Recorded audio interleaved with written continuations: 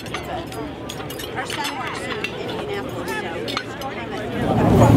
Hi, I'm Chef Paul Mattison, and here we are at the longest table in downtown St. Petersburg.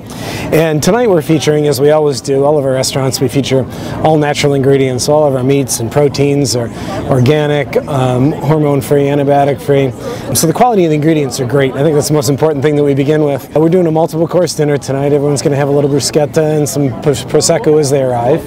And then when we sit for dinner, we're going to have an Idaho trout, which has a local caviar on it that's made right in Sarasota.